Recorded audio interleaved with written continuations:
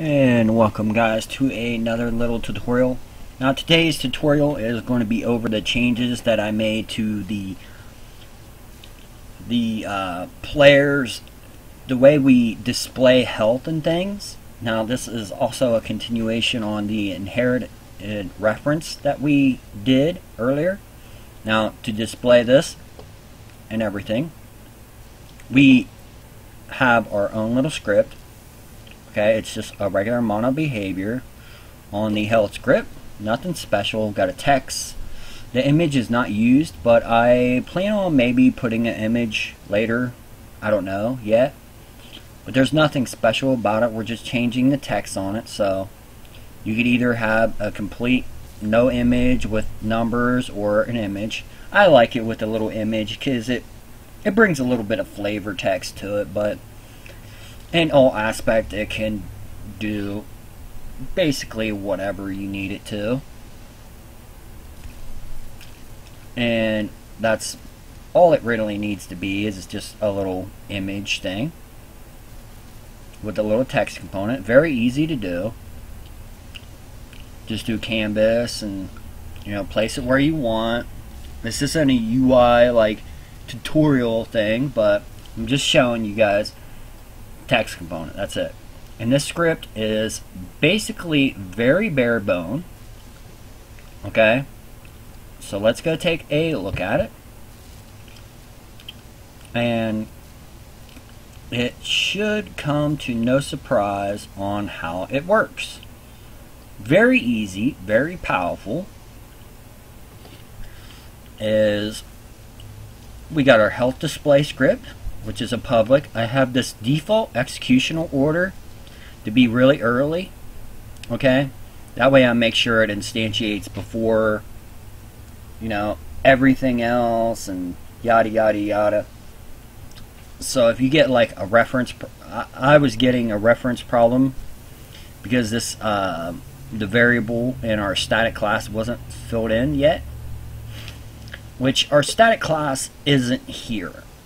It actually is inherited from.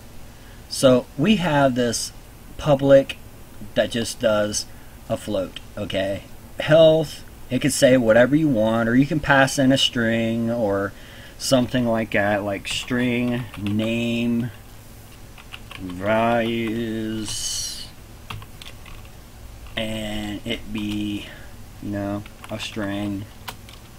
And instead of having this encoded like this, you can put string name or something like that. But I didn't do that because, basically health. I mean, there's nothing too particularly about this. This has to be public. And I grabbed a reference of this for the text component, and I made sure that we fill it in before the game even starts or anything like that, because there's no sense in us doing a get component call and all this other garbage in here. There's no sense in it because it would just make our program slower to do another get component, like when we can just drag this in here and it'd be fine. I mean, we're not that lazy, obviously, because we're writing it, but still. Now we got this basic start. I could put this in probably awake and not have this executional order thing here, but it's just one of those things where you just gotta go, it's fine. And this is the call that updates our UI when it needs to happen. Now the script that actually calls this is in the player script, and we don't actually have a health script yet in the game because we're just doing everything else.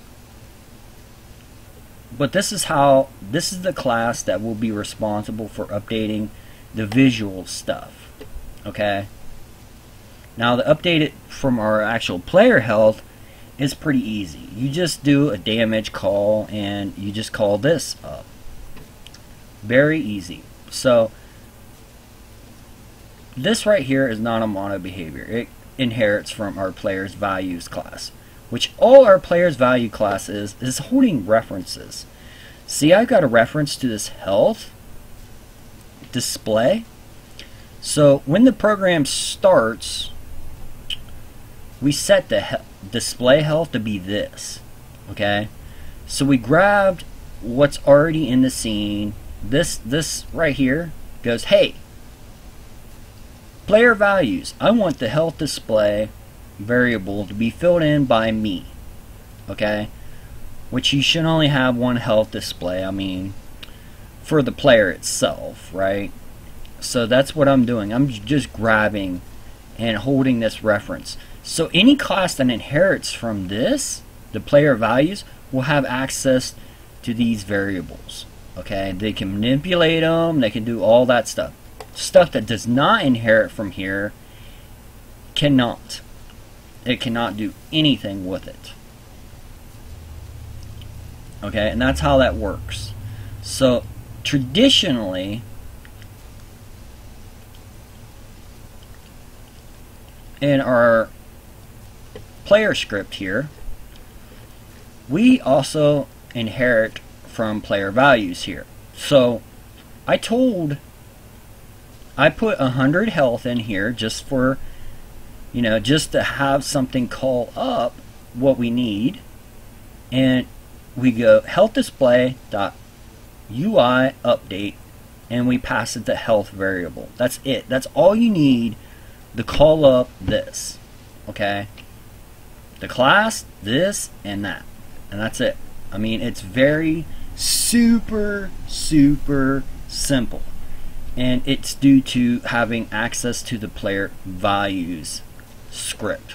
Okay, it's statically referenced and all that good stuff, so we don't have to deal with any referencing issues or anything. As long as that variable is filled, it will call it up without even trying.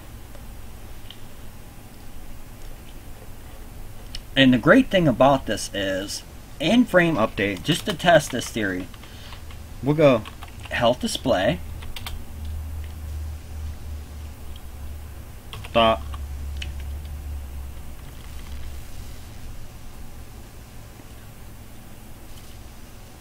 wait,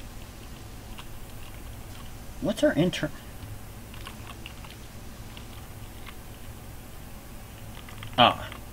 display health. Okay, display health dot UI updates, and what we're going to do is we're just going to do a health variable and then go minus minus. Okay, so in the update it's going to minus the health by a little bit each time. Actually, minus equal 0.1 F. Okay, so every frame it will do a minus equal health, and this will go on for quite some time. Okay, we should see it display the health quite a bit, and this will happen in every single update. And you see, the whole point of it doing it statically like that is to get rid of find object of type or get component or hard code a reference into it, but in the start of the script just go after it, right? Because if you have like 15-20 scripts, then you've got issues. Okay, so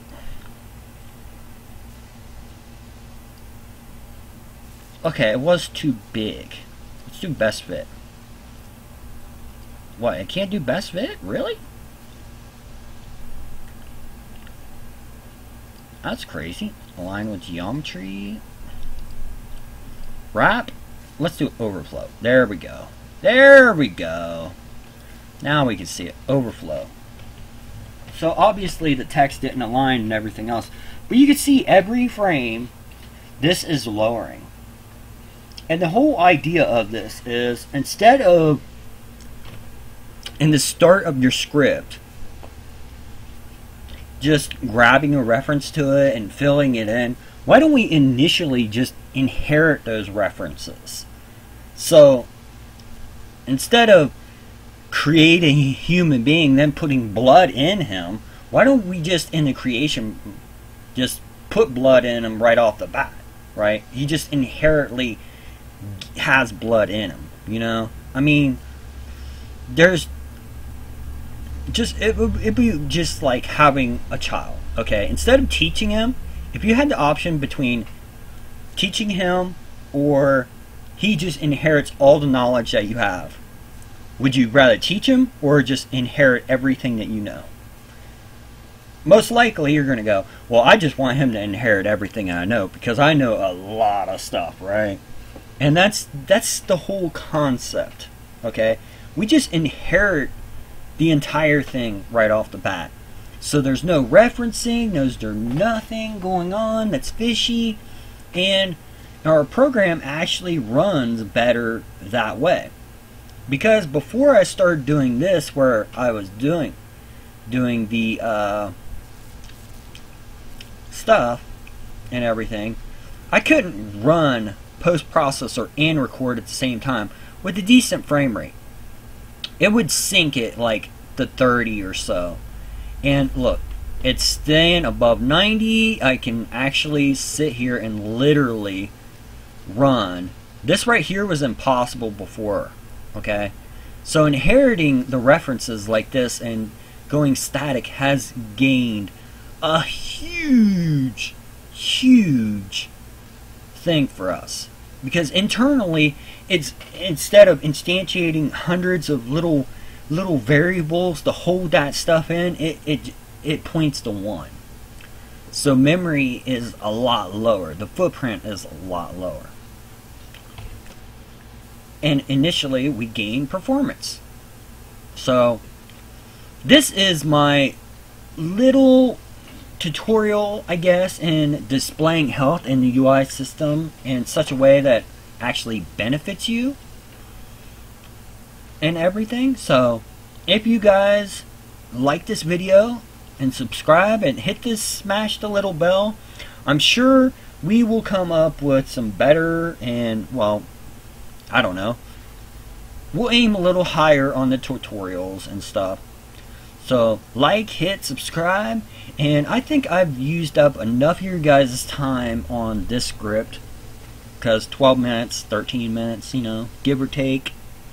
But peace out, everybody. This is War, over and out.